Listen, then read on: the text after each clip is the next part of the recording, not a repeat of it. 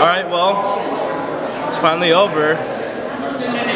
How do I explain this? It flew by so fast, but yet throughout rehearsals, some rehearsals like one day might feel like 2 days, but now that it's over, it's like, I don't know, it's just the best feeling in the world. We just accomplished what normal bands usually do in 2 months in 3 days. So it's a pretty amazing feat. And at the end, during the last closing ceremony, I was awarded Lieutenant Colonel Calvin V. Titus Award, which is the U.S. Army Band Medal of Honor.